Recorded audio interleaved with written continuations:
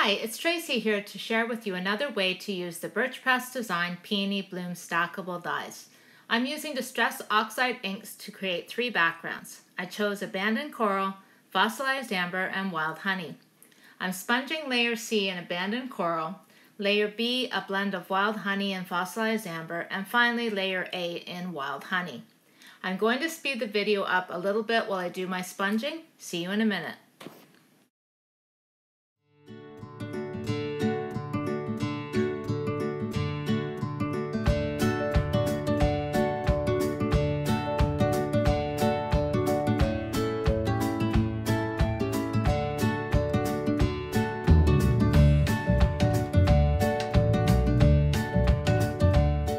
Panels are done, I'm going to spritz a bit of water on them.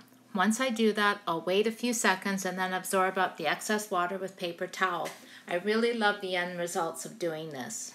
I set the panels aside to dry and then use the Peony Bloom stackable dies to cut the panels. Once they were cut, I poked all the pieces out and set them down again in front of me to have a look.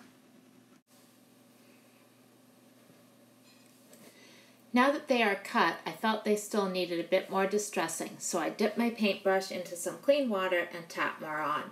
I decided to sponge some Peacock Feather Distress Oxide ink onto my card base, and then I adhered all the layers together using Elmer's CraftBond spray adhesive.